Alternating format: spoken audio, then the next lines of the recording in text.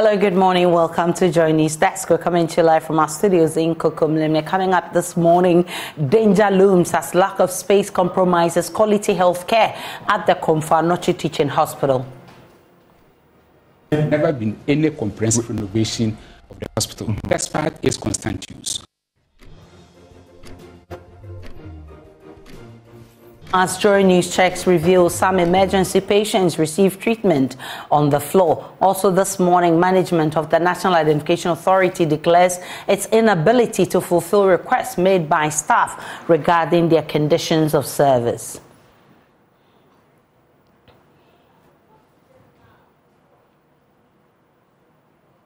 Well, there's a response coming from the NHIA boss. He'll be joining us in this bulletin. My name is Aisha Ibrahim. Please stay for details.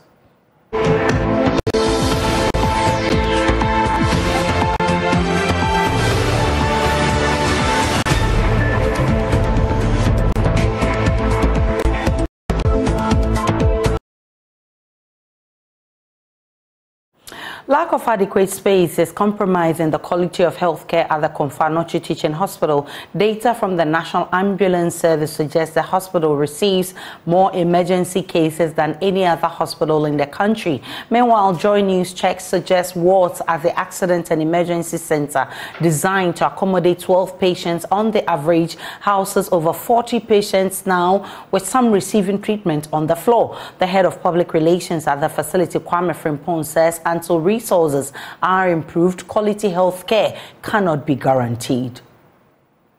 Next year, the hospital will be 70 years since it started operating. This is a hospital that was built for less than 500 beds. We are now counting about 1,200. The same space, but the beds have increased. So the hospitals had a dual problem. Problem with age, because naturally, when you put up a structure for 70 years, if you even don't do anything at all to it, it will still deteriorate. So in the last 70 years, there's not been any kind of rehabilitation? There's never been any comprehensive renovation of the hospital, despite its constant use. I've told you about the numbers in terms of beds, the progression that we've recorded over the years. For 500, we are now heading around 1,200, 1,300. What has happened is that we've rather compressed the utilization of the space. So instead of an area where we will usually put a bed, we are now putting 2. If you're supposed to put 10 beds, we are now putting 20. And so because the hospital has not seen any expansion. So overutilization has also taken a very heavy toll. Ashanti region has been over the years one of the most populous regions. In fact, it was the leading or the most populous region in Ghana until the 2020 population census, when Greater Accra came at power. Now, Afenyo-Markin has remained the only hospital all these years. All the programs that were intended to expand the infrastructure never succeeded. A typical example is the maternity children's block, 950 bed. For 47 years, we couldn't even finish it. Way back in 1976, they realized that the catchment area of the hospital was expanding, and the clientele base was also growing, so there was a need to expand the facilities. Unfortunately, we never had that benefit. So the existing infrastructure, we've been compelled to use it for the same population that may be twice the space that we are using now. Well, I've been joined by the head of public relations at the Kwame Nkrumah Afenyo-Markin Teaching Hospital. I beg your pardon. Kwame Frimpong, he has more on this. Mr. Kwame Frimpong, I'm grateful for your time. Now, I need you to paint a picture of what exactly we are dealing with in terms of space at the Afenyo-Markin Teaching Hospital. Hello, Mr. Kwame Frimpong. It is said that hospitals have a no-bed syndrome. But at CAT, it's more of a no-space syndrome. This hospital was constructed 70 years ago for a specific population size.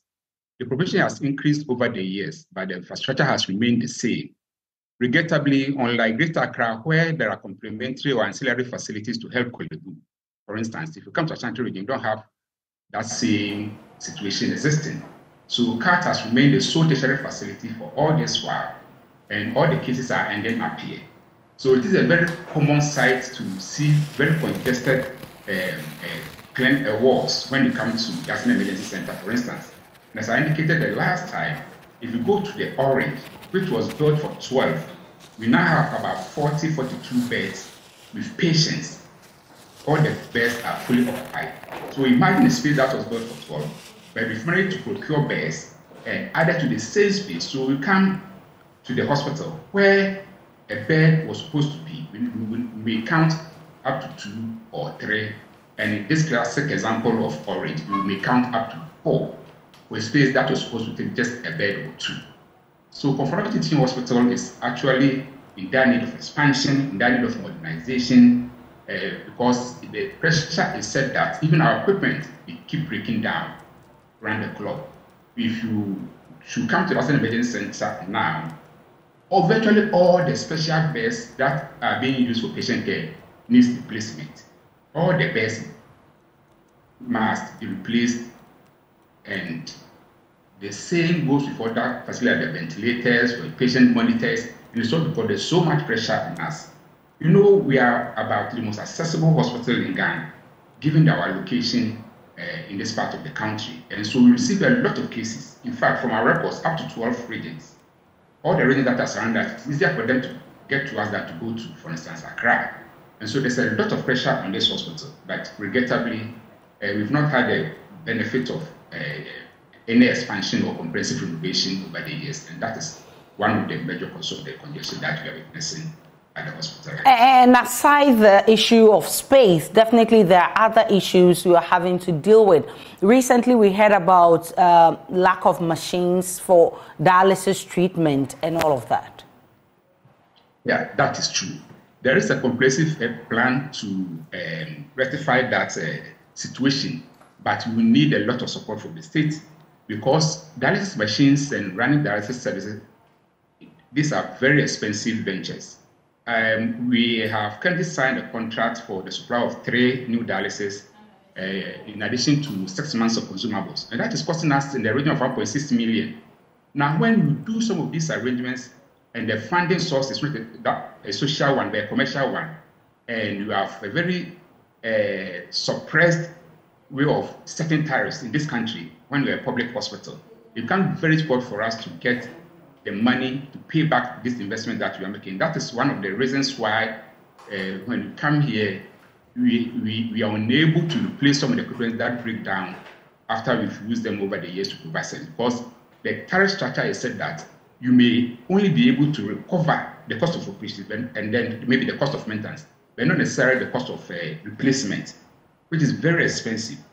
We are doing a comprehensive renovation and expansion of our dialysis center. So we close the whole dialysis center down. By the end of the month, we should be ready to start operating it. We are expecting the new dialysis machines to be in country by the end of the month, and hopefully by the first part of April, we should have these new machines operational. We now have the capacity to double the existing space that we have, and that is going to give us the opportunity to stock in excess of about 16 machines. We already have 2 in the system. Recently, Springford gave us 2 refurbished ones. And so that will be up to 7. And we still think that we will need public support in terms of new machines so that we can deliver quality services to kidney patients who come to this hospital. Back to the issue of, okay, go ahead. Go ahead. I was trying to say that this country has a certain policy, and the policy is that issues of capital expenditure, our capital investment, are that of the state. And so, for instance, this equipment shouldn't have been bought by us because it is a commercial arrangement, and therefore we need a certain tariff structure to be able to recover fully. Now, if we are to go that way, then it means that the tariff structure will have to be changed. Unfortunately, we are not in control of that. It's the state that sets the structure. Now, if you don't do a lot more social funding of these acquisitions, a time may come we will not be able to maintain even the one that we have now, because we will not be generating enough to pay for the consumables, to pay for maintenance, and eventually, when they break down, to pay for replacement. And especially with regards to the issue of congestion, which you alluded to earlier, have you lodged any complaint? And if you have, what has the Health Ministry done about this so far?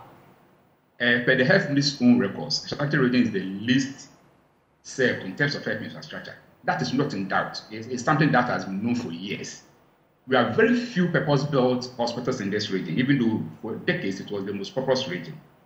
And so they know that one, we have issues in terms of numbers, we have issues in terms of sizes, and we have issues in terms of capacity. We always say that Confronti is 1,200 bed. Its counterpart in the Greater Accra is Kweli. But it was about 50% bigger than Confronti. Now, Tech or Kenwesi Hospital has about 100 beds. Its counterpart in Accra is a UGMC. It has over 400 beds. If you go to the Kumasi South Hospital, which is the acting, because we don't have a regional hospital, the most populous region in Ghana, yet we don't have a regional hospital. Kumasi South Hospital, which is the acting regional hospital, has 150 beds. This is the counterpart in Accra, has almost 400 beds. So these are data that is available, it has been available for years, and the ministry and the authorities are in the know. And so if it is happening, it's not for lack of knowledge or awareness. It is simply a question of disparities in infrastructure development as far as the health sector is concerned in this country. So how do you intend to resolve this issue now that the ministry hasn't really done anything about it? Are you going to sit down and fold your arms? No, and that is one of the reasons why we are doing so with the advocacy we are doing it now, because it is impacting negatively even on our image. People expect Confanoche to be in a position to admit ad infinitum. They think that we have infinite capacity to admit, and so when they come here and the place is full, it is the hospital that they blame, and not the disparities in the healthcare infrastructure that we are experiencing in this country. And so it is even in the interest of the hospital to do this advocacy, and that's why we've done over the years. On our own, I've told you that we are optimizing the use of the existing space that we have. And that's how if you come to the Orange, for instance, a 12-bed capacity, we now have 42 beds, because we've compressed the use of the space in order to allow for more beds to be placed in these areas. We believe that it is about time the region start up and make sure that the upcoming facilities like the Kumeru and the Sewua Regional Hospital, the ferries and the rest, we try as much as possible to impress upon the state to complete those facilities so that we take some of the pressure off us. Since I joined this hospital in 2005, we've had a number of CEOs, but each of them has always resisted the temptation to close down this hospital when it is full, because they think that you are giving the people who are coming here no option because there's no alternative. So on our own, we've tried to soak up the pressure, but it's reached a point where we are putting too much stress on our staff, too much stress on existing facilities, and they keep breaking down, and it is becoming a problem. Well, so we are hoping that as we do the best that we can by optimizing the existing facilities to deliver the best of service, there is the urgent need for this country to take a critical look at health infrastructure in the Ashanti region and make sure that we want to get the needed help that it needs. Thankfully, I've been joined also by the ranking member on the Health Committee, Kwabena Minta Akando. Mr. Akando, your committee is supposed to ensure that health facilities are in good shape. So what have you been doing all this while?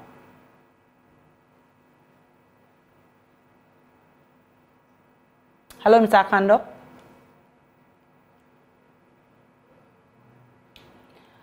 All right, so let me try once again to get your attention. Minta Akando, who is the ranking member on the Health Committee of Parliament. Mr. Akando, your job as a committee is to ensure some of these health facilities are in good shape. What has your committee been doing all this while to get to the point where Confanoche Teaching Hospital is in this shape? All right, we'll try and get him back on the line to speak to the issues. But thank you so much, Mr. Kwame Frimpong. He is the PRO of CATH. He's been enumerating some of the challenges being faced by the hospital. I'm told that Mr. Akando is back on the line. Mr. Akando, your committee, the Health Committee of Parliament, is expected to ensure that some of these health facilities, especially teaching hospitals that serve a large number of constituents, must be in good shape. What has your committee been doing all this while?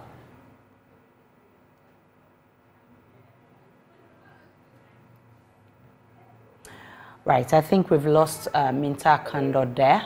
We will try and get him back again on the line, but let's still stick with health issues. Hello, Mr. Kando, can you hear me? Yeah, good morning.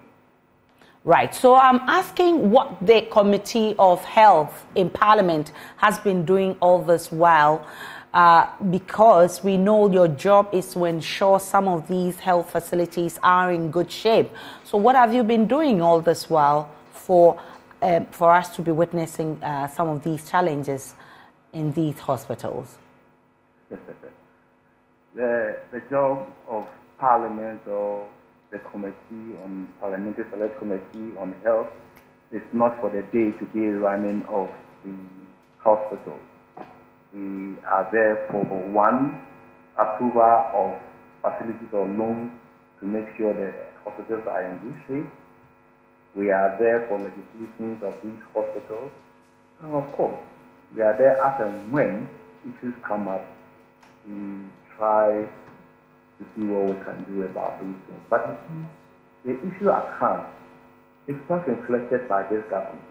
And I guess we are talking about why we have limited space at Confirmation Hospital, isn't it? Isn't it? True. Yes, it's a self-inflicted one. There are two main approaches. We must be dealing with assets. And then, apart from the assets, we have to be able to equip our health facilities with the necessary medical equipment. Now the assets, due to the strategic position of Confirmation Hospital, it is expected that pressure will come to bear on them. So if you could recall, His Excellency Dr. Mahama's administration made the attempt to reduce the pressure on Confirmation by constructing a number of health facilities in that environment. So you talk about the Wea, you talk about Efari, you talk about Kumawu, you talk about Komina. So if you complete these major hospitals within the enclave, it will automatically reduce the pressure on Confirmation. That is the idea. Whilst we are looking at expanding Confirmation, renovating Confirmation, you are looking at completing these health facilities within the enclave to break down the pressure on Confirmation. And your guess is as good as mine. For the past 7 to 8 good years, these health facilities, the construction of these health facilities, have come to a halt. And even those already existing ones, for example, even if there is space in Confirmation and dialysis machines are not working, and you are right to Confirmation, you may get a bed, but you may not get a dialysis machine. You go to a health facility and there are no imaging facilities or equipment. These are the problems, and it is the responsibility of the government, the executive, to spend, to invest in the health sector. I'll give you another example. I'm just coming from Samar Hospital. The responsibility of we, the members of Parliament, is for government to see the need that, look, let's go and construct a hospital at Samar. So the government brings a facility to Parliament, then we approve the facility. Then the government goes ahead to spend, to build. Now, from where I am coming from, 4 years, the president went to Samar to cut a source for the commencement of Samar Hospital in August 2020. We approved the loan in March 2020. and we are in March 2024. Yet, absolutely nothing is happening on the site. So please, yes, we have a role to play, but we are not a dependent office. And it's our responsibility to bring to attention, to bring to fore, or the front burner, what the people need. And we do our work. If you have monitored the Parliamentary Select Committee on Health carefully, I don't think that we have been quiet in the health sector. So how do you intend to get the health ministry, to actually deal with some of these challenges? As you yourself have heard the PRO of CATH and you've seen visuals, it's really damning. I didn't hear the question. How do we do what? I'm saying, how do you intend to get the health ministry to actually deal with these challenges? Yes, so quite recently, about 2, 3, 4 days ago, I had my chance to take the SONA and ask your reps in Parliament. I showed some of the sick hospitals on the floor of the house. That is the way we can get them to do the right thing. But these are, people who don't really care. They don't care. If you have any responsible government in place, even after airing this news, somebody must be answering some questions. The president or the vice president or the minister must quickly find out what is happening and attempt to solve the issue. And look, you people, join me. You need a documentary on sick hospitals. Go back to those hospitals if anything at all has been done. So that's the country we find ourselves in. So we will continue to do our best through some of these interviews, through questions, and inviting the minister responsible for health to appear before the House. Unfortunately, there has been some reshuffle, and the new one has not been cleared to appear before us. But as and when he's cleared, we will tell you about that afterwards. Grateful for your time. Kwabena Minta Kando is ranking member on Parliament's Health Committee. Let's stick with health, because Ghana's struggling healthcare system is forcing patients with essential medical conditions to seek advanced treatment outside the country, which is costing them millions of cedis. Despite the increased population and demand for healthcare, many public and private health facilities are incapacitated by the lack of staff and equipment, hindering a range of services offered. General Manager of Hope Exchange Medical Center, Dominic Osei-Kofi, has been decrying the lack of sophisticated medical equipment in the health sector to remedy certain health conditions. Healthcare services in Ghana are still best as many health facilities become unaffordable, render poor quality services, and lack medical gear. This common trend only favors a selected few privileged Ghanaians who are able to travel abroad to seek refined healthcare. The 135 Capacity Hope Exchange Medical Center recorded over 53,000 patients last year. Despite the huge numbers catered for by the institution, General Manager Dominic Osei-Kofi is emphasizing the need for expansion of services, more staff, and increased equipment. But the hospital is expanding. We need staff residents. We need to bring more clinics. That is, add more services to what we are doing. And as patients come in, you also need more equipment. So I just want to appeal to the people of Ghana, those who have, let them also see what they can give in terms of healthcare to the people of Ghana. Dominic Osei made these comments during a visit by the President of Malta, George Villa, to the facility established by a Maltese non-governmental organization. The visit comes as the Maltese government seeks to improve its health cooperations between Ghana. Dominic Osei wants support from both local institutions and individuals to contribute more to improving the health sector. I just want to encourage the people of Ghana, especially those who have, also see how best they can promote the health sector.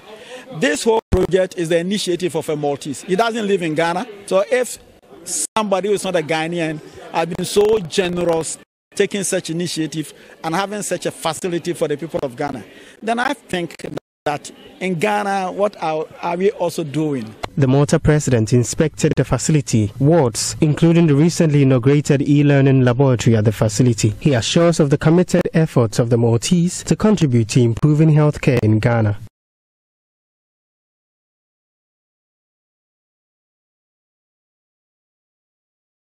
This is what many people who do not have access to medical care look for. The basics, like emergencies, blood examinations, infections, gynecology, and things like that. So thank you very much for coming up with this idea. Obviously, on behalf of the Maltese people, I also thank the Maltese people for all having been so generous over all these years, and I think and I wish that they should carry on helping this very important initiative. If they knew more about it, I can assure you that we'll be having more and more funding. Because even I, coming here for the first time, I'm impressed that this is something which is really giving a huge social service to the people in the vicinity. So the Maltese president is on a 3-day visit to Ghana. Reporting for Joy News, Clinton Yeboah.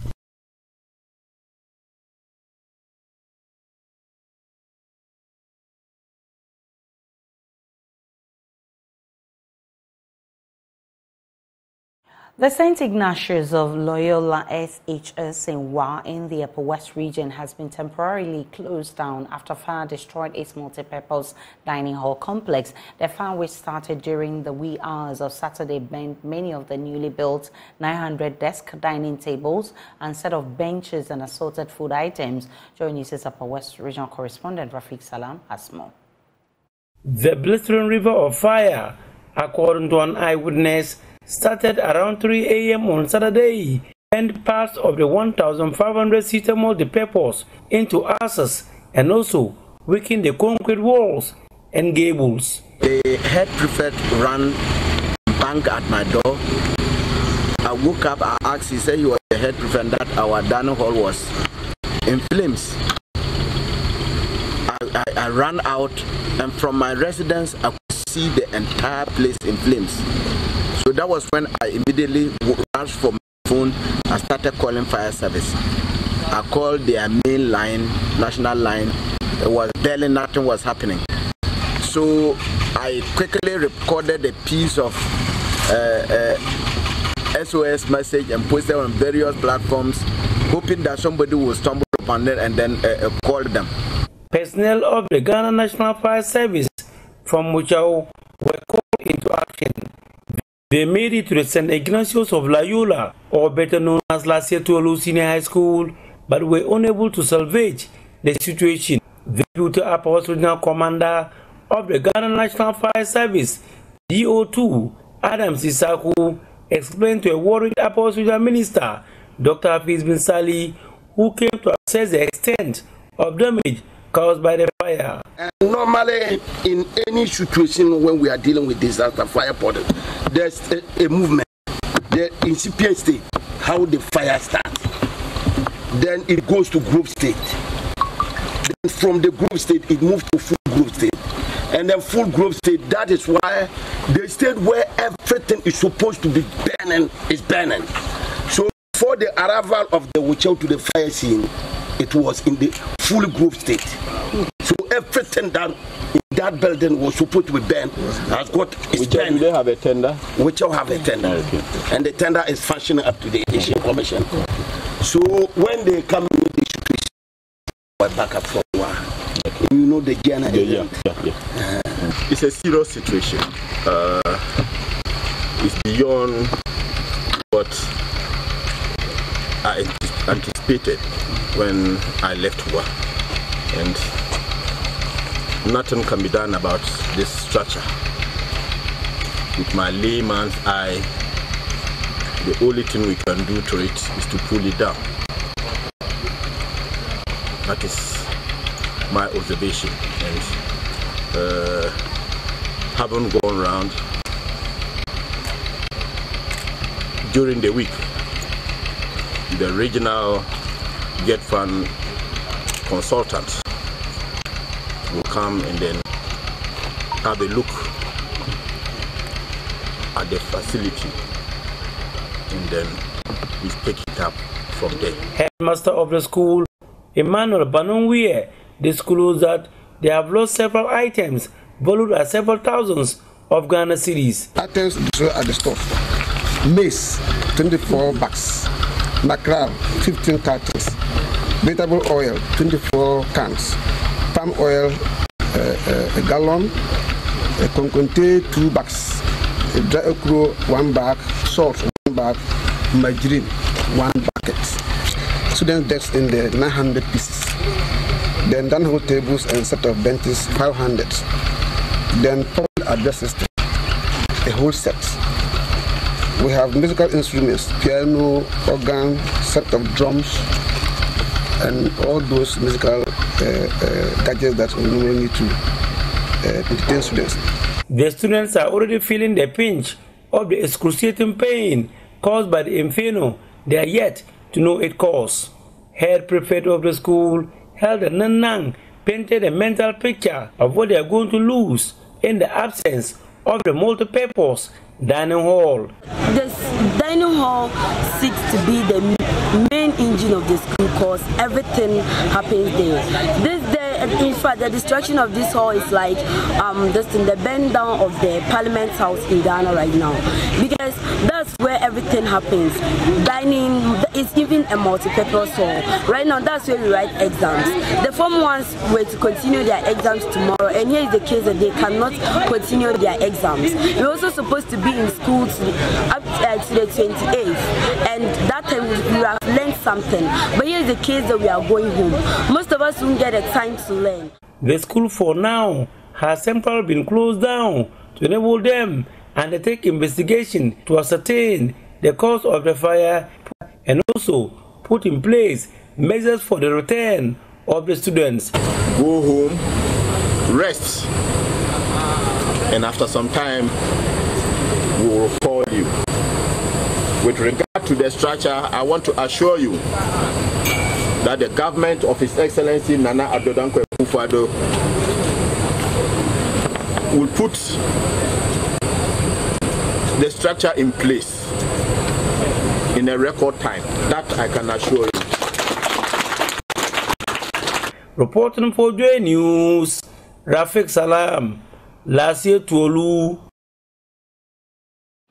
In the Central Region, Majority Leader Afenyo-Markin is asking supporters of the various political parties not to see the opposing sides as their enemies and resort to violence with the slightest disagreement. According to him, party supporters should not be deceived by the disagreements they see in Parliament because they constitute only 1% of what happens in Parliament.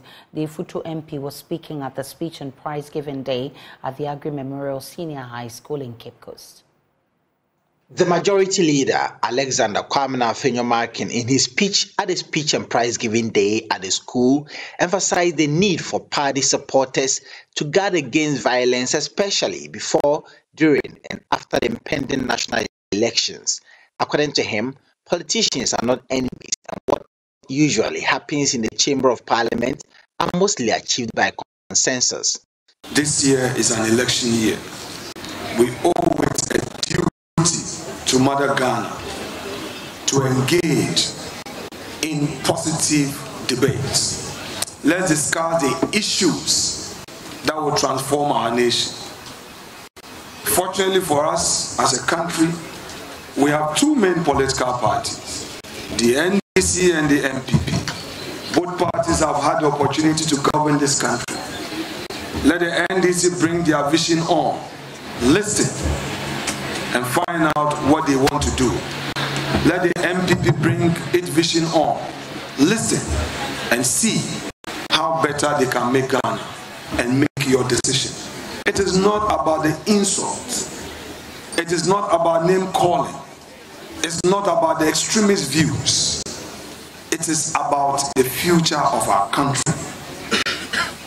And let me tell you, in case you don't know, in that Chamber of Parliament, the MPs don't fight. In that Chamber of Parliament, we are not at each other's throat. The little noise you hear constitutes less than 1% of the things we do. 99% of the issues, we agree to them by consensus. So please don't be misled. Headmistress of the school, Kate Annan Wilberforce, called for a collective effort in shaping the future of the students. She, however, revealed some disturbing developments in the school and implored parents to support the school to stem them out.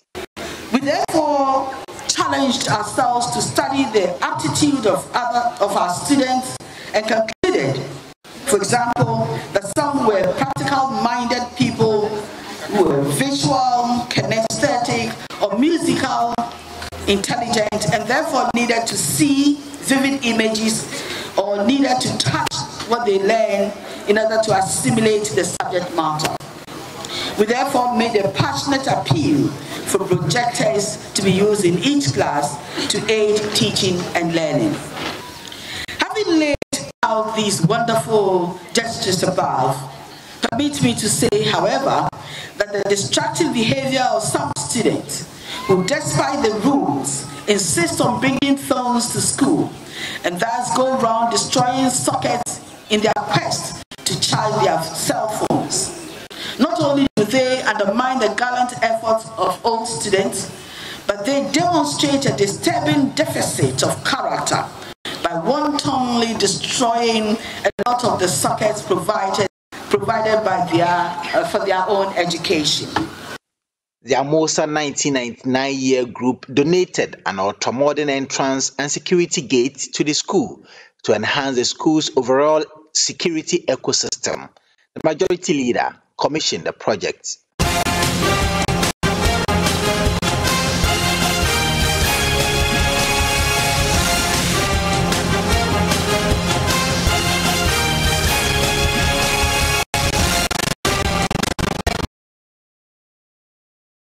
On your election headquarters, NDC flag bearer John Dramani Mahama says the interests of teachers and women will be upheld with the nomination of Professor Nana Jane-Opoku-Agyeman as his running mate because she belongs to both sects.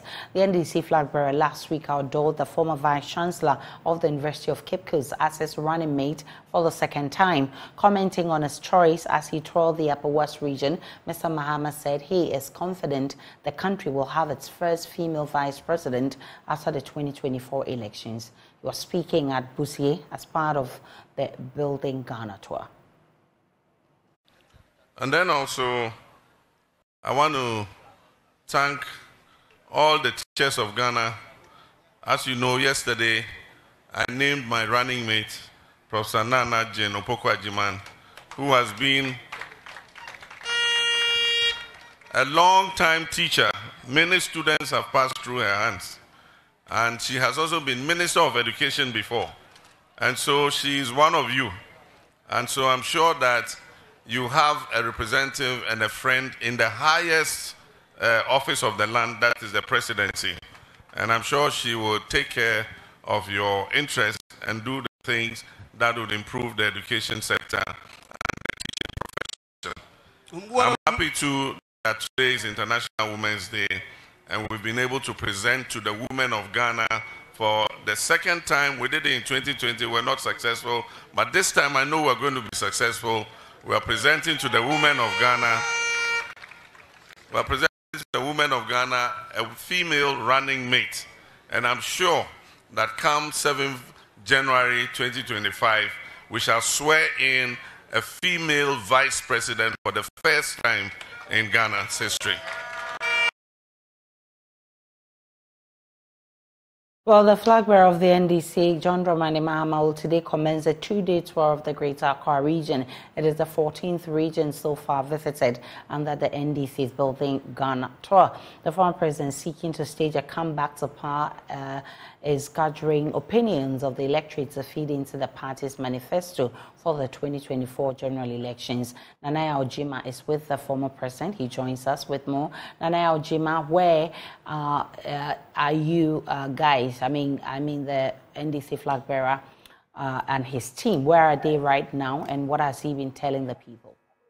A few minutes ago, the first meeting for the Greater Accra region commenced, and the former president, John Dramani Mahama, is meeting some party executives of the National Democratic Congress. Presently, he's in a meeting with regional executives and also executives from the various constituencies of the country. And this meeting they call entry meeting, and it's been repeated in every region that the Building Ghana source so far has made a stop in these regions. So after the meeting, the former president will proceed to the Greater Accra Regional House of Chiefs. But before that, he will make a drive-through at the Dodowa market and make the next stop at the Greater Accra Regional House of Chiefs. The chiefs will get the opportunity to put their concerns before the former president. And these concerns, as he has been saying, will feed into the party manifesto for the 2024 general elections. And the former president will also address the chiefs at the meeting. These meetings are also being repeated in Volta region. There was a similar meeting like that. In the Upper East region, there was a similar meeting. In Greater Accra, this meeting is also being repeated. From there, he will move straight to Abosokan, where he will be meeting some traders and spare parts dealers in a town hall meeting. The traders and spare parts dealers will get the opportunity to level their concerns before him. Same was done at the Kumasi Swami magazine. So it's being repeated here in the Greater Accra region, and these concerns will feed into the party manifesto as has been said already. So the Greater Accra region, the former president will stay here for 2 days. From the Greater Accra region, he traversed straight into the Oti region, which will be the 15th region for the NDC Building Ghana tour to visit as they take opinions of the public. The former president, who is also flag bearer for the NDC for the 2024 elections, will bring you more as and when we get it in our subsequent bulletins. Taking us to a break on Joy News Desk. When we return, there's business.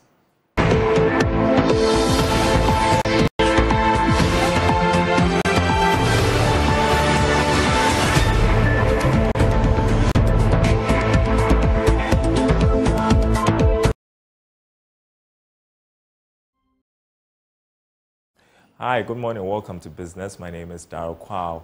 Oil marketing company Petrosol Ghana has empowered its female staff to mark the International Women's Day with the Women in Leadership Conference.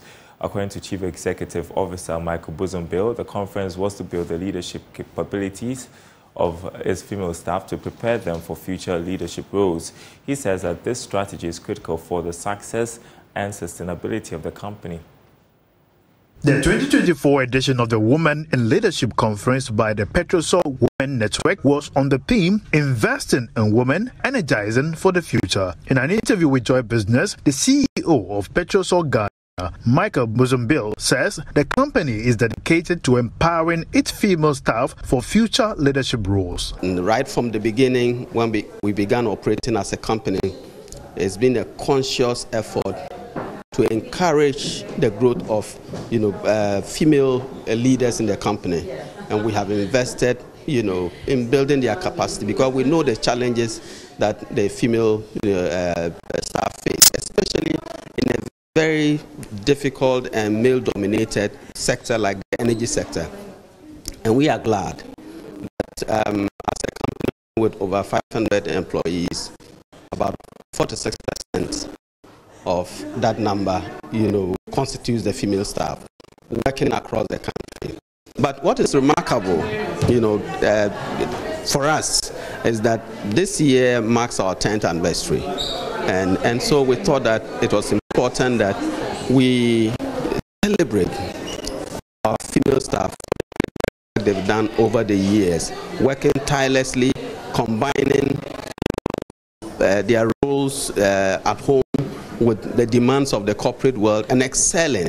For me, that is a story worth celebrating. Deputy Chief Executive of the National Petroleum Authority, Linda Asante, urged women to develop their networking skills. The perception out there is that women, we are our own enemies, and I disagree with that perception, because I, for one, have about 50 girls I'm mentoring, and I'm sure other women that I know who attended the conference are doing something similar.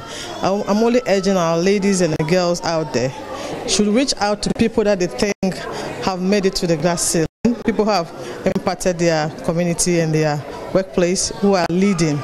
Reach out to them and find out how they made it. It's all about researching and knowing who to contact and what network you should join. I mean, there are a lot of peer reviews that you can join. So I just want to urge our young ladies upcoming and even the grown-ups who don't know how to network to start doing that, because it's very important. I'm here because of the network that I built when I was in the university. Some key female workers were recognized and awarded for their dedication and loyalty to the Petrosol Ghana brand.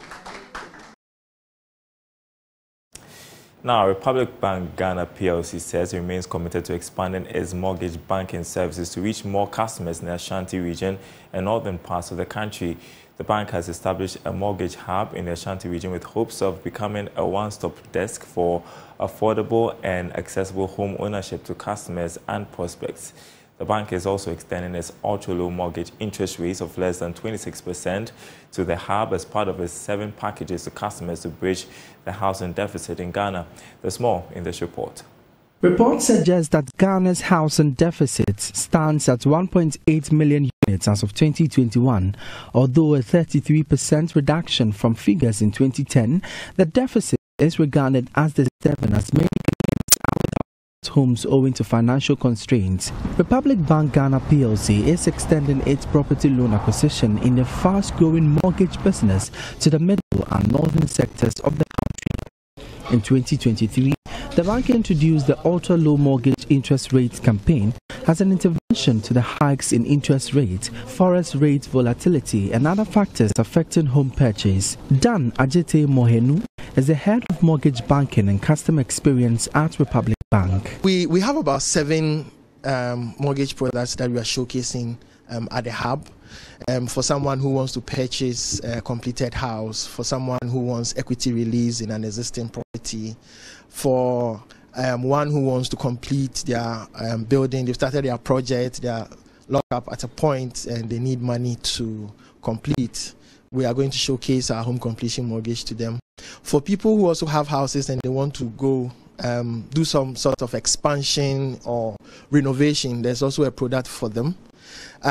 We also have the pension-backed mortgage. Since its inception in 1990, the bank has been at the forefront of the mortgage business. As a home finance company, the financial institution is hoping to support government to bridge the housing deficit in the country.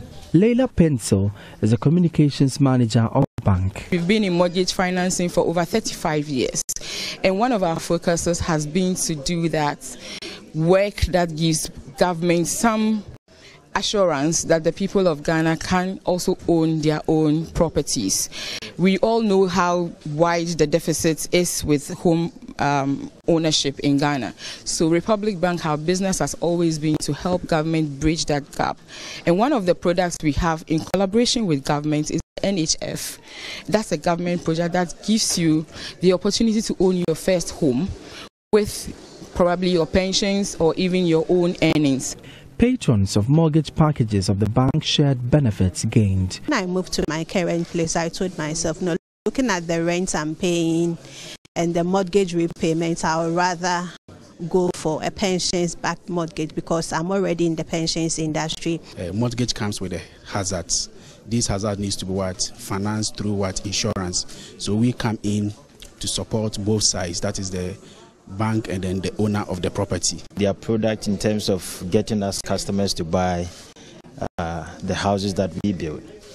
So it's not like we are out there doing marketing for ourselves, but the bank is the one doing all these marketing, and it makes very, very smooth. We've done about 3 projects with them and it's gone smoothly. Other places we've gone, the process is quite cumbersome with them. It's smart and its customers are not complaining. That's what we all want. For Joy News, my name is Emmanuel Bright Kweku. And that's it for this segment. The news returns after the break.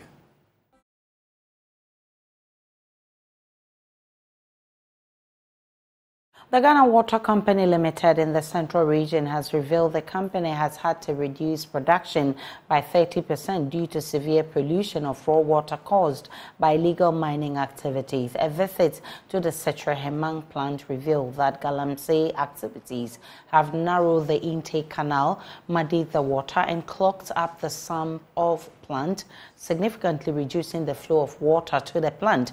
Speaking at a dredging exercise at the plant intake to address the acute water shortage affecting parts of the region, the Central Regional Chief Manager of Ghana Water Company Limited, Seth Erica Tiapa, indicated the situation had also significantly increased the cost of production.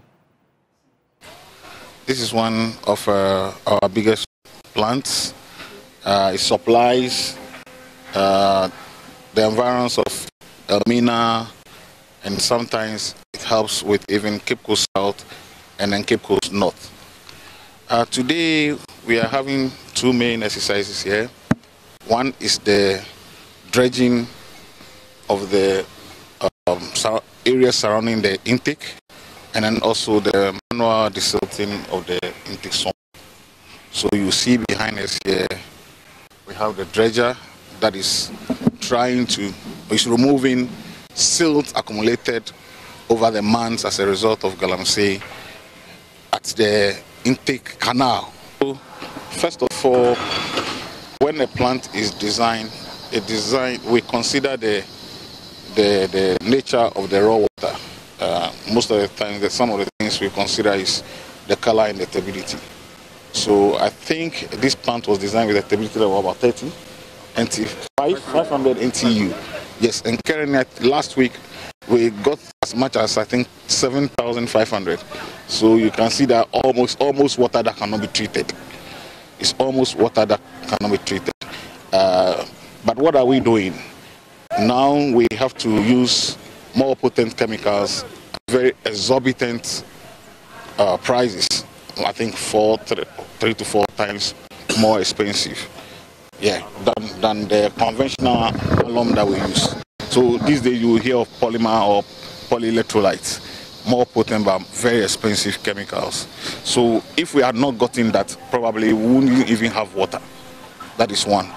Two, because of the nature of the water, we have cut down production by 30% so that we can have time to treat the very poor, bad water we have.